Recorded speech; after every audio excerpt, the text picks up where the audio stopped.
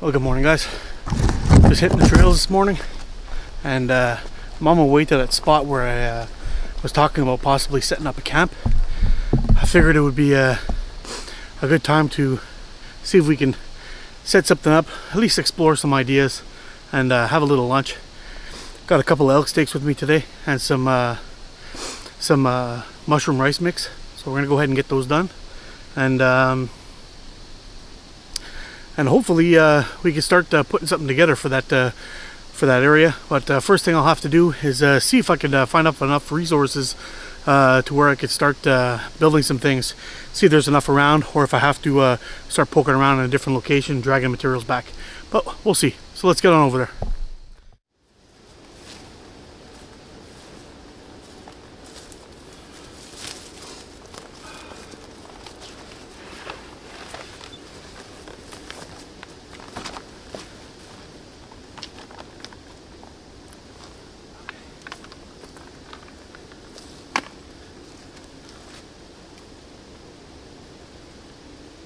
So I'm actually on vacation this week, but unfortunately it's already Thursday.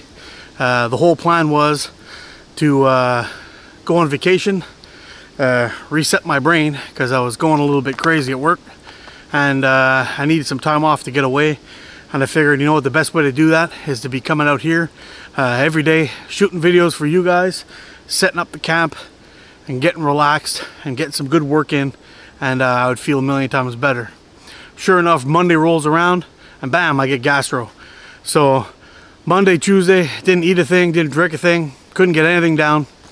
And then Wednesday woke up feeling good, but so depleted from not having any food or water in me or anything in me for a couple of days. And had spent the whole day rehydrating. So today we're out. I gotta make sure I stay hydrated, and I gotta pace myself, because I find you know, after all that hiking coming in here, which is usually not so bad, it's about a 30-minute hike, but getting in here today was I feel tired, so I'm gonna have to kind of pace myself. But first order of business today is we're gonna want to get rid of this little tree. It is dying up at the top. It's all dead. The whole top part of the tree is fallen off and dried up. So I think I'm going to remove that guy. Well, because it's right in the middle of our camp, and it's not doing so well. It's kind of sick. See if I can get that. Yeah. I don't know if you caught that or not, but not the healthiest tree on the planet. So we're gonna take that guy down.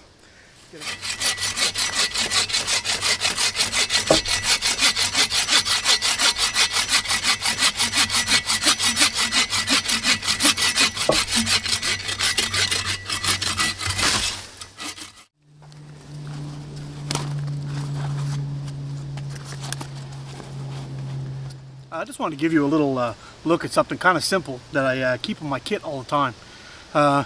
It's basically a rope with two bowlines at the end, and I kind of like this. This one is actually a little bit shorter than I like. I usually use one a bit bigger, but this little piece of kit here does quite a few things for me quite well. I'm going to use it right now for hanging up my backpack, but I'm going to show you a few other things that I use this for as well. And you know, maybe you'll want to carry one of these in your kit too, but this little simple rope does quite a few things, so check it out.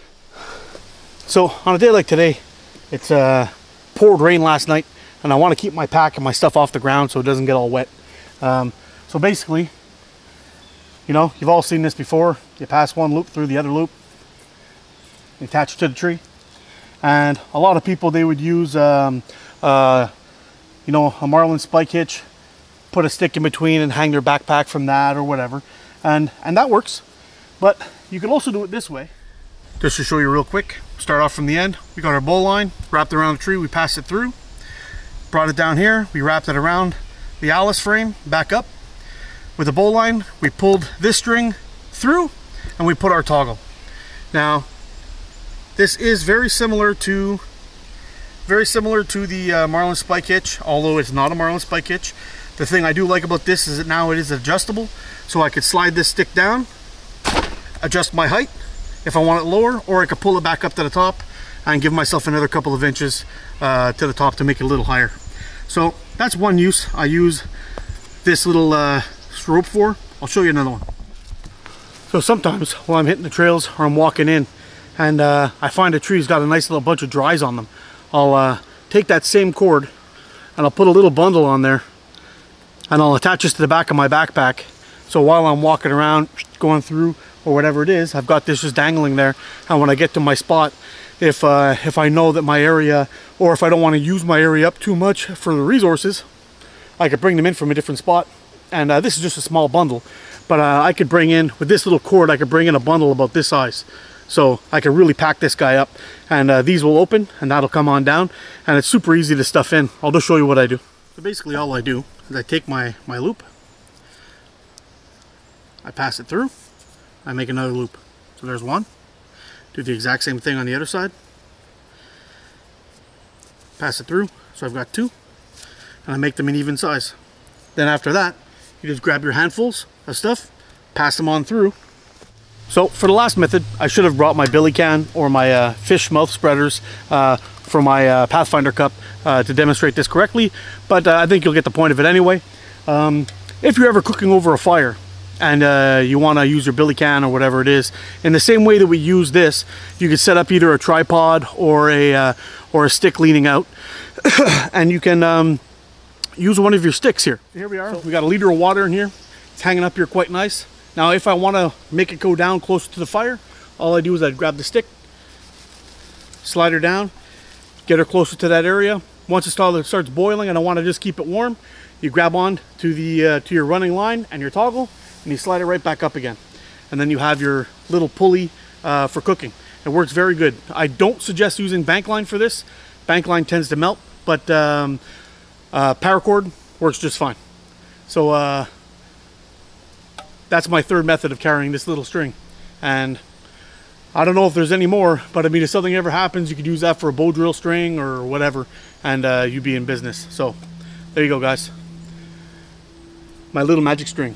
I know this isn't the greatest tool in the world. It's not some fancy super ninja bushcrafting tool, but anything that's going to make your life a little bit easier is worth keeping around. I've been using this little orange guy for quite a while. You can see it's starting to get faded a little bit and dirty, but it works out just fine for me. I use it for toting wood around and carrying, hanging my pack, and cooking with, and it keeps on going. It's working just fine.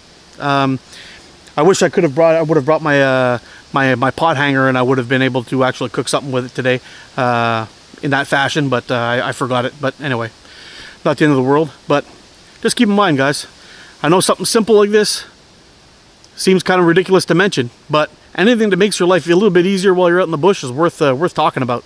So I just wanted to share this with you.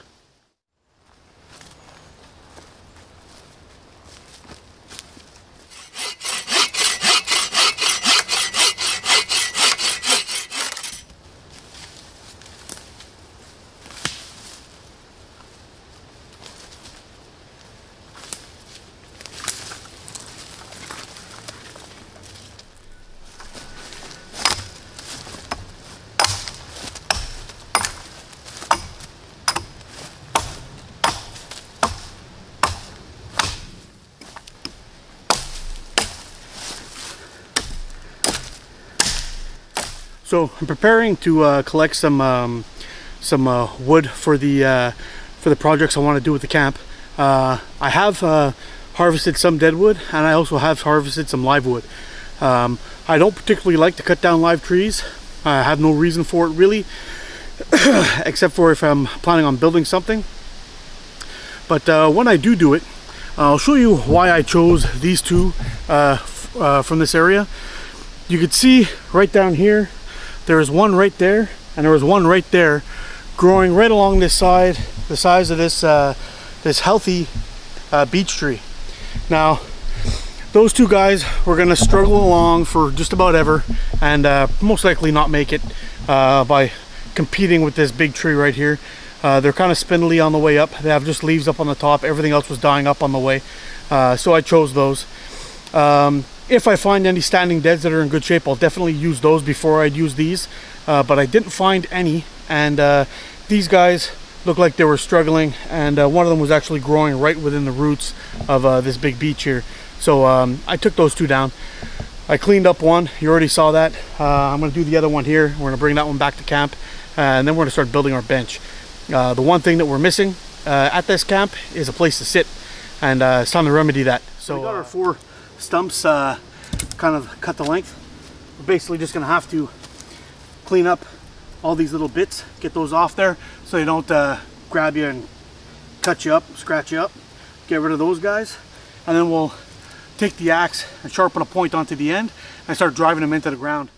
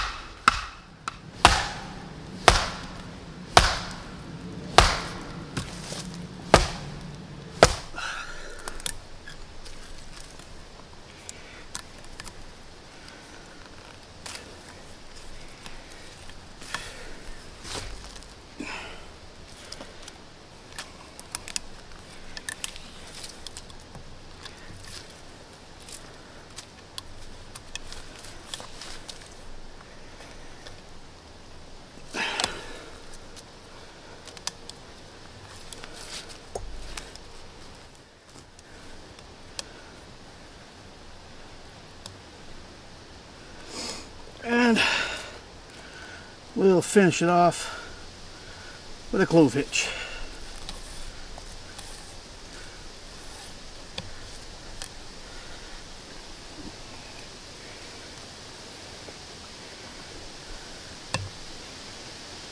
So either today or tomorrow when I come back with my son, we'll get some lengths to fit from there to there, fill up that part of the bench, and then cut off the excess of those posts. And then we'll have our bench ready, at least a place to sit down when we come here, which will be kind of nice. Post all set, framing's done.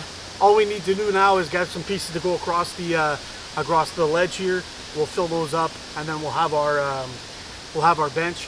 But right now I'm running out of time. I got to go pick up my boy at school soon, so we're gonna quickly get a fire done, get some lunch cooking, and then if I have time, we'll see if we can find some pieces to put in here. If not, we'll finish that up tomorrow morning after I come back here with my son. And then there'll be some more daddy-son time to complete the bench. So let's get that fire going. Man, this whole area is soaking wet. I'm not even sure if the birch bark is gonna light, but we'll see. If we get the birch to light, if that doesn't work, then I'll pull out a piece of fat wood, but I think this should do the trick. There we go, like a charm.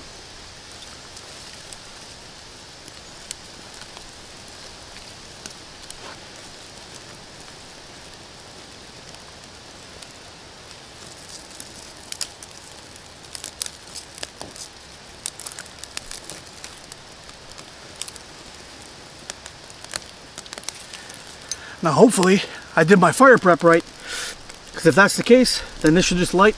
Smoke should blow off all this wet stuff, and I should have a nice fire going that I can cook in a couple of minutes, if I did my job right.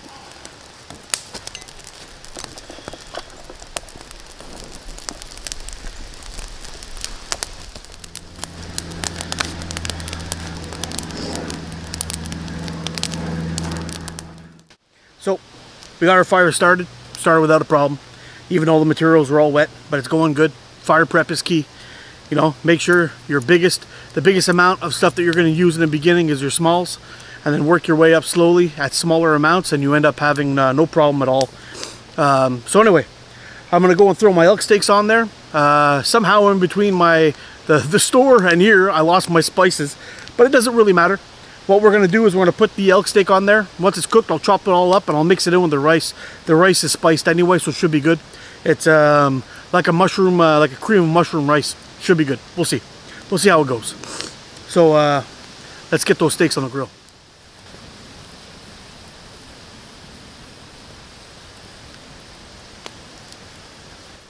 All right, so the steaks are looking pretty nice.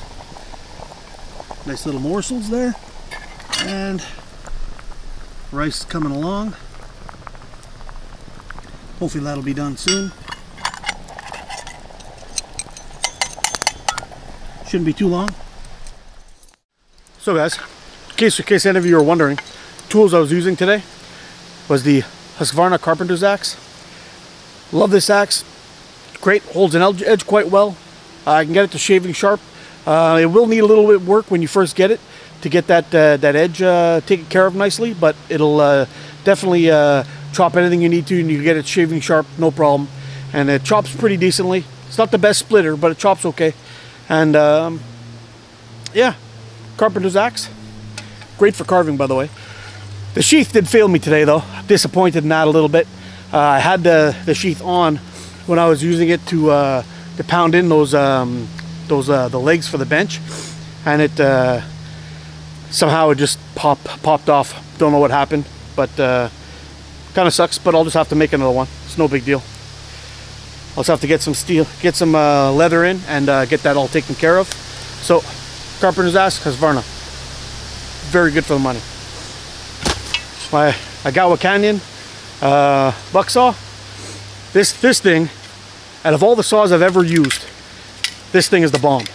Nothing touches it. I know there's people talking about silky saws, this and that, and you know, you can only saw a certain way with them, and I know they saw great. I've seen them work, but I've also heard of a lot of people breaking the blades because it gets jammed in there and they push forward and it pops. That ain't gonna happen with this. This thing is awesome. I've been going with the same blade now for over a year. Still cuts like a beast. No issues at all. Great saw. On my belt, I've got my trusty XXX Privateer. And I know you guys seen this over and over and over again, and I keep talking all kinds of stuff about it, about how it's the greatest thing on earth, but I'm not going to say any of that today, but that's what I'm carrying. Beautiful, great knife. And we got the fire started today with the 4 Directions Bushcraft Elite. I mean, the things like you could use this as a self-defense weapon. It's so long, but in really crappy conditions like today, everything was soaking wet. Even the birch bark, you could feel the humidity in it when I was pulling it off. I don't know how many strikes it took. I didn't really count, but it was like 1 or 2, and the fire was lit, and it got everything lit hot enough to stay lit. And I really recommend these if you're ever looking for a new ferro rod. I don't know if you can see that juiciness in there, but let me tell you, elk is really hard to beat. It's delicious meat. Give it a quick look at the rice. Cream of mushroom rice. Gonna be good. So I'm not entirely sure exactly what the plan is for this area yet. I do know that I want to have the bench set up. The bench is going to be set up so we have a place to sit. Possibly another one even on this side, and then maybe some kind of lean-to shelter over here. I want to keep these 2 trees open, these 4 trees open for hanging hammocks, because it's actually perfect for that. We can keep the fire pit there. We'd have to find some stone though, and that's one thing I find difficult around this area, is there's almost no stone. Can't find it anywhere. I can't even remember when I was walking around through the trails or even off the trails where I've come across a stone. Everything is like heavy clay and mud, so it's kind of difficult to come across some stone, believe it or not. It's a resource. It's highly coveted, I guess. But anyway, we'll look around, see if we can find some stone, and frame out a little fire pit. If not, maybe we can even hike some in. That would suck though, but we'll see. Maybe winter I could pulk it in. That would be all right. Put it in the sled, snowshoes, and get it over here. But all things considered, I like this spot. I really like this spot. I think we could do some cool things here. Let's just set up the camp and have a place to hang out. Be all right. If you guys have any suggestions, leave them down in the comments below for me. I'd love to hear your thoughts. So guys, got a good portion of the bench fixed up. Everything looks pretty good. I was originally going to take these guys off, but now I'm thinking I might actually just lash a series of boards up the back and give yourself a little bit of a backrest on there too. Not really sure yet what I'll do, but everything seems to be holding nice. You should be able to hold 2 people my size, no problem. Nice and sturdy. I used a 120 pound bank line for that, and I did multiple wraps and good lashing on there, so it ain't gonna slip. I started it off with a timber hitch, and I finished it off with a clove hitch, so I don't think it's gonna be going anywhere. Knots should hold up nicely. If they don't, I'll just take it all apart and redo it, and in a different way, and make sure that it doesn't come loose ever again. That's all. But so far so good. So I'm just having a hard time finding these straight poles that everyone seems to find on YouTube. I don't know if it's just because this area here has everything growing on these hills and valleys. This is a valley that I'm in, actually. But I think that's part of the issue, is that everything is kind of up and down on hills here. So everything's kind of growing twisted and stupid. I can't find anything straight.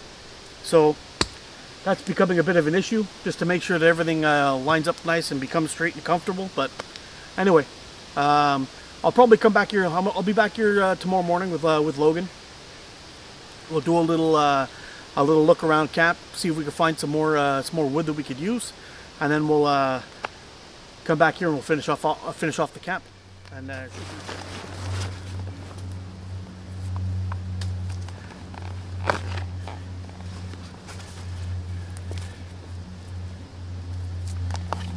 can't forget my trusty buddy.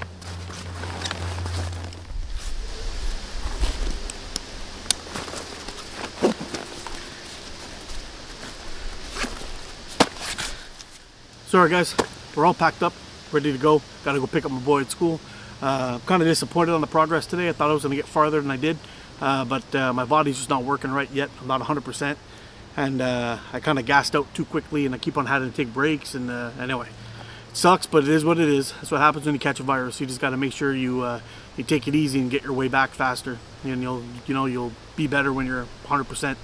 But goals for tomorrow. In the next video, I will be setting up a tripod. I'll be out here tomorrow so we can finish this bench off, and we'll set up a tripod, and then hopefully we'll have 2 more poles that we could set up on a tree over there, so I can set up my my hammock chair. It's that old budget hammock. I made a chair out of it a while back, and we could set that guy up over there. So we'll have a bench here, and we'll have the hammock chair over there, and I can come and go with that as I please, and just leave the poles up against the tree there. That'll be pretty good. So that'll be a decent start off to the camp. In wintertime, when we come snowshoeing around here, this will be a good place to come hang out.